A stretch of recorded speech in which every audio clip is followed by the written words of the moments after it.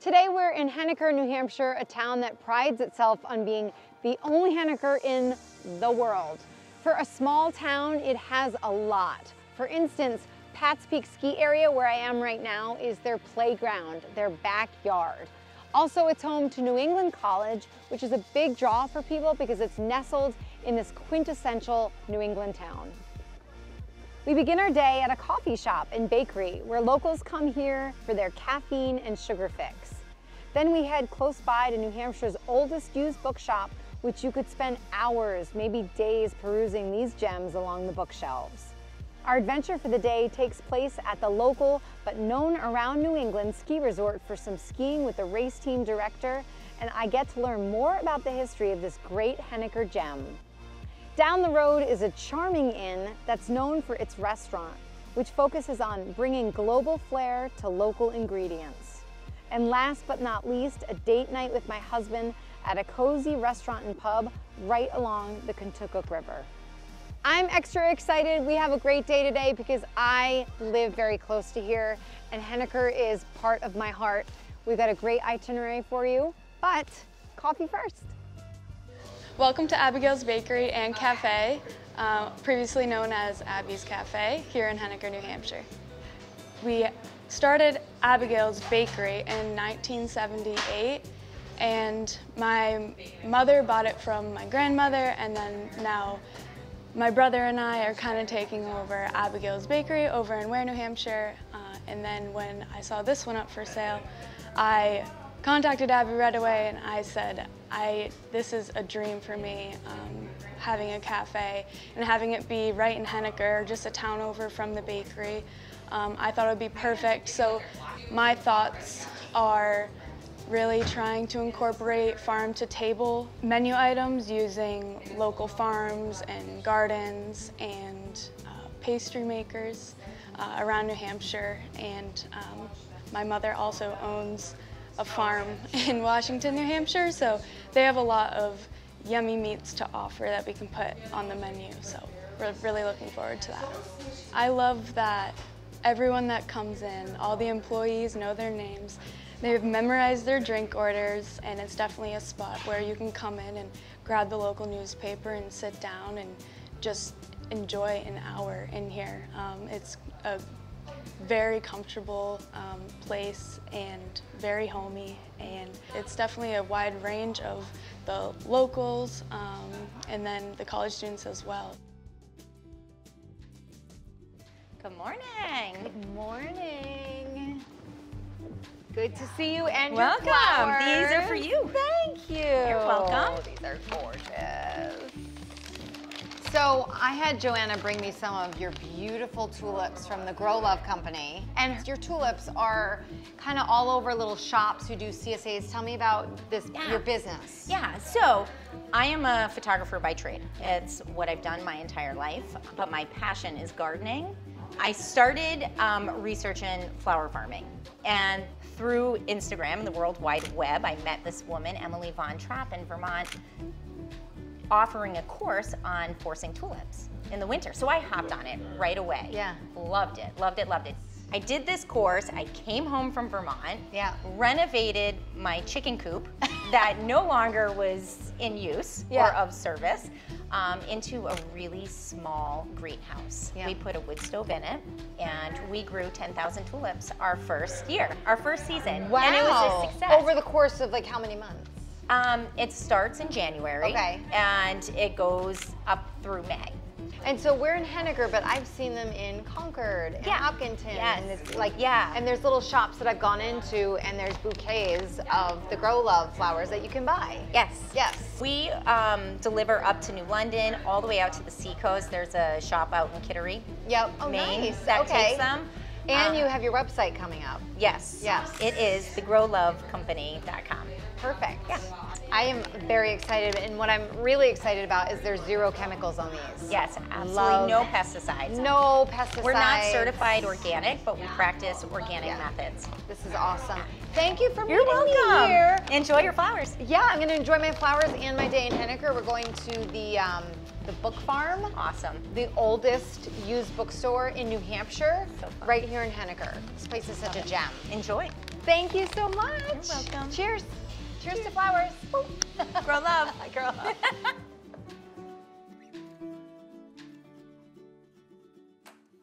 Welcome to Henniker Book Farm and Gifts. My name is Lacey, and this is my husband. Hi, I'm Josh, and we are the oldest bookstore in New Hampshire. I have always dreamed of owning a bookstore. So during COVID, I started selling books online, and I essentially said to my husband, maybe we could do a little more. Started doing a little bit of research, and I found this place. The place had been closed for 2 years because the previous owner had passed away, and the wife had moved down to be with their daughter. So I reached out and waited and waited. And as we were sitting for lunch, I got an email on my phone. And I said, I can't read it, I can't read it. And I handed it to my husband and I said, you gotta read it. So he read it and they just said, yeah, we're interested in talking. We went through and talked to the daughter of the woman that owned the place, and kind of established, what we were doing, that we were a family, that we wanted to do this together, that we loved the concept, the fact that, this was created in 1964, so we wanted to keep it alive. We came and saw the place, and I think we were both blown away. Yeah, it wasn't what I expected. I expected it to be kind of a pile of books on a floor, and I didn't realize it was going to be like a legit bookstore. Gary and Melinda did a tremendous job organizing. We didn't change much. Every room, there's little nooks and crannies, has a category and a subject, and we literally have a little bit of everything.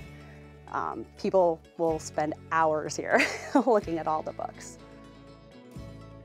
Every book was cleaned before we opened the store, so it took us a good 6 months to get through that. And we had help from family and friends. Yeah, a lot of help from family and friends. Like, hey, do you want to come help clean books for the afternoon? We'll give you pizza. So we had a good crew of people helping us. In the meantime, because I'd already started the business at home, I had books from there. We have donations that come in. People want to keep this kind of store open, so they bring us their books. And then sometimes we'll buy books, sometimes we'll go to auctions and that sort of thing. So we're constantly having new stock. So what you find here today is not going to be what you find here next week. It's a family affair. It's kind of all hands on deck a lot of the time. We have 3 daughters who are awesome at helping when we ask them to. My oldest daughter can actually run the bookstore better than I can. Sometimes I need her help if I'm left by myself, so I'm really thankful that she can jump right in and handle the transactions I can't.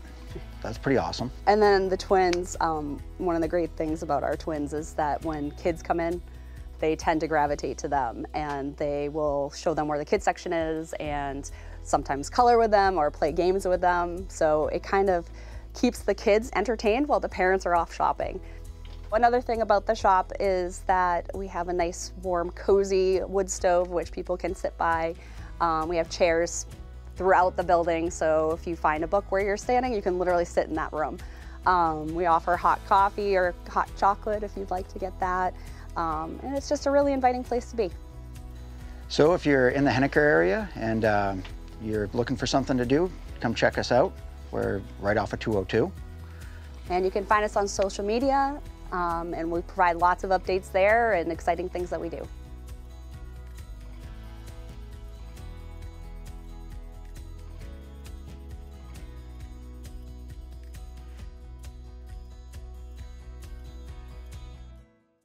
Hi, I'm John Fifield, Director of Operations for Hannaford Supermarkets here in New Hampshire. Hannaford has a long-standing tradition of serving our communities and bringing fresh, healthy foods to families throughout the Granite State. Like me, our store managers are from New Hampshire, and we shop Hannaford as well, so we understand the everyday challenges of making nutritious choices and balancing a budget. Stop by our local Hannaford or visit us at hannaford.com to learn more about our commitment to our communities and to take advantage of convenient grocery pickup and delivery options with Hannaford to Go.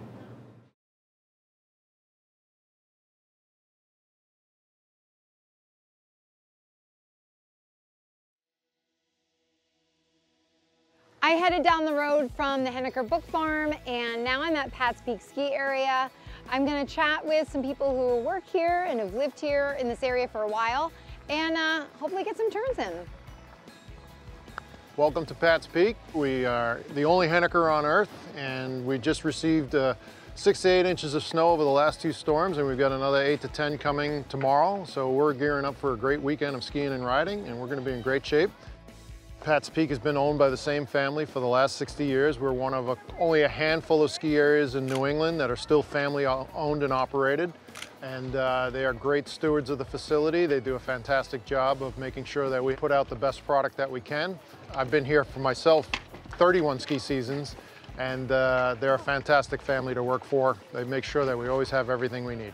It's just always been a very accessible ski area. We teach the little guys how to ski, and newbies, introduce them to the sport. It's a nice learning environment here. We've got 3 separate beginner areas. We have the beginner area for the never-evers over there. Then we've got a step up over here. And then we've got the valley slopes. And then once they graduate the valley slopes, we've got some beautiful beginner terrain, both on the backside with Cascade Basin, and then we've got some great beginner runs off the top, which make for a nice 1.5 mile run down the mountain. While we are a beginner-focused facility, we've got enough stuff to keep everybody else busy. We've got one of the steepest ski trails in southern New Hampshire, in southern New England for that matter, our Hurricane Ski Trail, which is top to bottom bumps. I'll put that against anything that Vermont can offer. It's real steep. We've got some great blue trails and intermediate runs. But we've got everything for everybody. So we have a semi-private Pat's Peak Ski Club that partners with the ski area, and they do a fantastic job of running the alpine racing component here at the ski area. And they've produced some really good names over the years, and they traditionally have a very, very competitive program, and I know Robbie's going to speak a little bit further about that, but they've got an excellent roster of athletes this year, and I keep seeing the results, and they're doing a great job of competing head-to-head with other ski areas that may be a little bit bigger than us, but we let them know we're there, and sometimes we take first place. All right, I'm here with the head honcho. We're gonna go do some runs, maybe 1 or 2, do some bumps. Sure, let's also go ski Hurricane and maybe FIS. All right, let's go. Let's go. I'm Robbie Hahn, I'm the Pat's Peak Ski Team Program Director. This is my 2nd year as Program Director, but this is, I want to say, my 35th year being affiliated with Pat's Peak Ski Team. I've coached many places, but I always wanted to come back here and run this program. And 8 years ago, my family moved here into Hopkinton and had a chance to come back and coach and waited my turn to become a Program Director. This is my 26th year of coaching ski racing. You know, I've been very fortunate to grow up in and around the ski business. I got to coach, I coached at the Holderness School, New Hampton School, Waterville Valley Ski Academy. And I gotta say, it's just so nice to be home at my home ski area, coaching kids from the grassroots level. And I have to say, I love the age group, U10s and U12s. I find that very rewarding to work with these kids. They're sponges for knowledge, and you really can make great strides in a short period of time. For people that can't, or think that they can't afford ski racing and that skiing's an expensive sport, I mean, we alone have a scholarship program called the Peter Holland Scholarship Fund that we're willing to give money to families to help offset the cost of ski racing. There's also other programs through the New Hampshire Ski Racing, Alpine Racing Association that you can get, the Josh Russell Memorial. There's also one through New England's Masters. And people really want to get kids into the sport. And we realize that it's an expensive sport, so we're trying to create avenues for kids to be able to participate. I will take off work any day to ski. That was fun. Me too. That was a lot of fun. I would do that again. I'm coming back this weekend, so. I'll see you this weekend. I'll see you this weekend. Hey, so where can people find out more information about scholarships, ski team, all that stuff? Well, if they go online, they can find all the information there. On the website, yes. On social media. It's a great team, great mountain. I'm psyched that you had time to chat with us today. Well, thank you. And now we're heading over to Colby Hill, right down the road. That's a great place. Right? You go and have a lot of fun. I know. Well, hey, thank you. Thanks, Kate. All right, we'll see you later. See ya.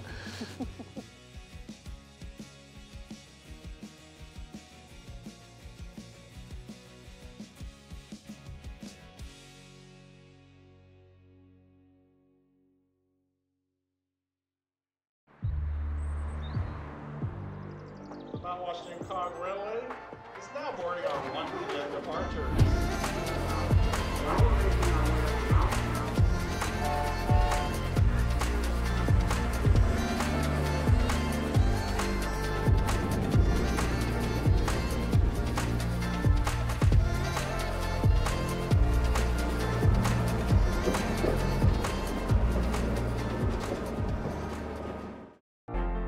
This could be the moment we've been waiting for, the chance to feel alive. And I raise my hands to the sky. What a feeling, time to feel it. This is where it all begins.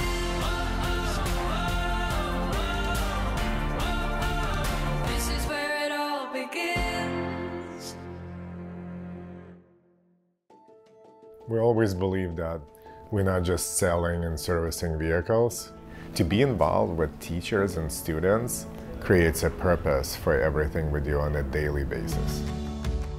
And from the first moment when I saw the first bus and how excited they were to enter the dealership, and I saw the smiles, and then to see the bus number 2 and bus number 3, and now you have almost 100 kids filling up the showroom floor. It was truly incredible. We believe in making the experience easier, and we wanted to bring the joy in the process. We wanted to see a smile when somebody buys a vehicle. I think now it's almost our way to pay back to the community that rewarded us over so many years. To nominate a teacher, a class or a school, or apply for funds, please look for Keep Driving Foundation on berlincity.com. I'm Brad Page, President and CEO of Kennebunk Savings. Welcome to our bank. We embody our values: trust, integrity, proactive, and empathy, demonstrating it day in and day out for the benefit of our customers, communities, and importantly, our employees. For us, it's more than just the big check moments. Although those are great too, we give over $1 million away each year to our communities. If this is a culture you would thrive in, think about a career with us. Check us out on social media or on our website, where you can really get a sense of who we are and what we do. A promise, a purpose, and people who believe in both. That's Kennebunk Savings.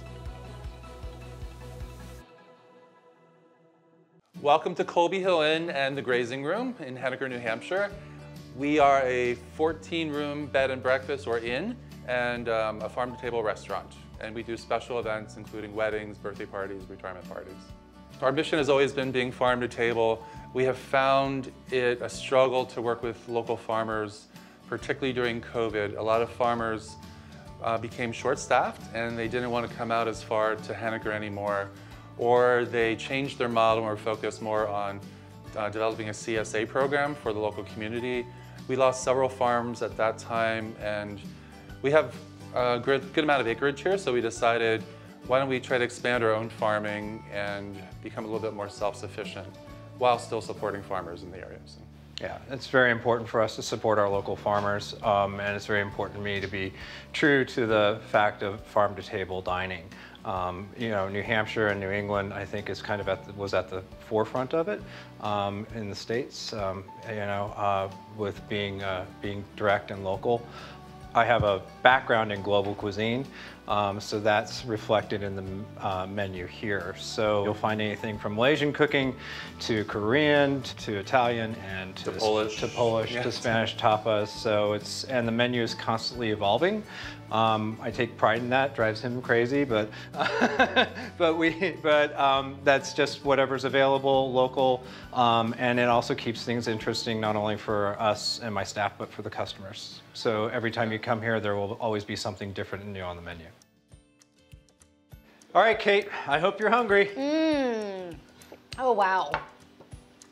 Okay. This smells and looks delicious. All right, so we have our grilled pear salad. Yep. This is with a Mad River blue cheese, walnuts, okay. pomegranate, apple balsamic vinaigrette, some munch, and red sorrel.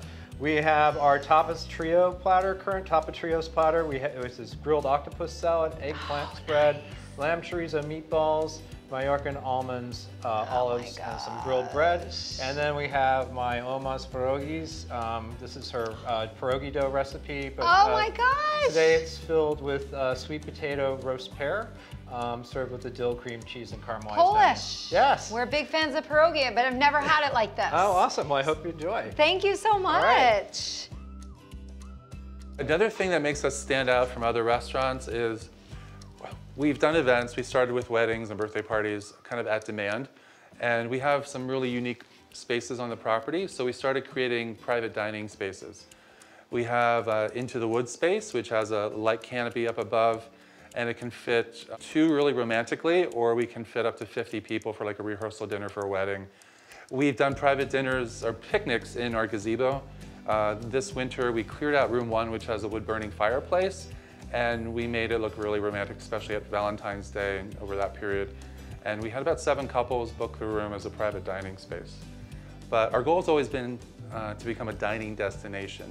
We knew it was going to be a challenge being in a rural location like this, but we're always really happy and to know that it's working when we hear people are coming from Boston just to stay here and have dinner here. What a nice little stop on a very, very busy day. It's beautiful here. This atmosphere is calming. It's just, I love it. The food is delicious. So I'm gonna sit here, I'm gonna have some appetizers and then go meet up with my husband, Merrick, to have a dinner later on.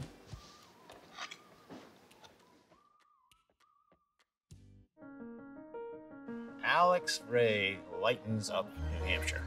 If you're not proud of it, don't serve it. I love that. He has a special way of being. This is interesting. It's a garage door opener. That you can't fault him for being successful. What happened to the mouse hole? You're lucky if you have those kind of people in your society and in your life. Who can I talk to? My name's Alex Ray, and I live in Holderness, New Hampshire, and I'm the founder and owner of the Common Man restaurants. Back in '70, I wanted to build a little restaurant in Ashland after I went to cooking school. My children live on the 2nd floor, and I sat on the front steps out here saying, what should we call it? And I said, how about the Common Man? This town only had 1,200 people, so you could get the full complement of what types of people we have. That's what we started, a little restaurant with 40 seats, and that was 51 years ago. You know, there's something interesting that the deviation of the Common Man over the standard restaurants, and that is that every time we have a new business, it's different. It's not a cookie cutter operation because it's more fun for our customers. I remember when a guy said to me, you're not corporate material, and I just think, I don't want to be. We fought not to be. And I'm very proud of that and staying in New Hampshire because once you get to know everybody, it's like a big family right to the borders. And we know the state and they know us, and that works. After 50 years of this, I still am very proud of our family. I love the word, the Common Man family. I'm Kevin Daniel, and I'm glad you're here at Daniel's. Thank you for coming. In the 70s, we started Daniel's. It was a 24-seat restaurant, and over the next 40 years, we expanded to grow to this 125-seat restaurant. Added a function room, a gift shop, and outdoor dining. So it took 40 years, and we're still growing. We're pretty much a destination place. People come and they keep coming back year after year after year. And many things in the menu we just can't take off because they keep waiting and come back and have the same item again. We try to buy locally sourced items and pack our menu with that. We use even the beers and the ciders and different things on the menu. We try to get locally with the Henniker breweries right up the road, and we have them. That looks really, really good. That's exactly what you wanted. Oh, yeah. On like a snowy, cold night. Absolutely. Ooh. Oh, wow. Thank you so much. This looks amazing. Thank you so much. Yes. Salmon sesame. Thank you. All the food we need. This looks delicious. What did you get again? You've got a Pasta primavera. Yum. It looks amazing, and All it right. smells good, too. Henniker is not in any particular area. Like it's not in the Sunapee area, it's not in the Monadnock area. It's its own little area. And people have, families have stayed in town and grown, and their kids have moved in and taken over the different businesses in town. And here we are, we've become part of the town. I'm proud of that. And the townspeople love us and use us. Over the years, as we built, we added the different dining room areas, and now we're up to 125 people from the 24 that we started out with. We also added a function room where we do weddings. We've hosted governors and senators and politicians and families and weddings and lovers over the years, and we continue to. We've added an outdoor deck over the years, and that deck is right along the river. It's beautiful. We also have a gift shop upstairs that my wife Judy started, and it's been there for the last 40 years. And once again, it's something that people like to come back for, especially at Christmas. Customers come back and they like to see the same faces wait on them. It makes Daniel's have that comfortable feel. So we built it, we built everything, we've expanded, and we still continue to have that, that consistency from year to year to year with staff and with the food. And some people just think it makes like a warm hug to come back over and over. With the amount of time that we spend here over at Pat's, right, I feel like we should come here more often. We should. And we should bring the kids. This is very good food. They would love it. I know. I know of someone who would love the pasta primavera. Who? Seba. Oh yeah. They He love, would love I that. know all the kids would love the salmon. This is Oh, fantastic absolutely. food. All right. And I love this this view, and it's snowing, and it's just so wonderful up here, and I'm having a date night with my husband. I know, and I love the bridge. The bridge! He's talked about the bridge since we got here. It's very exciting. There's 2 covered bridges here. It's really a very, very cute place here. Henniker is awesome. We had a packed day. I mean, from start to finish, we met some great people, so you can come up here and follow my itinerary or explore for yourself. There's so much more to see either way. We'll see you next week. Sorry, I gave you like an arm hug. Is that That's all cool? right. That's cool. The bro hug. Here's Kate, I'm gonna throw up. You want me to clap?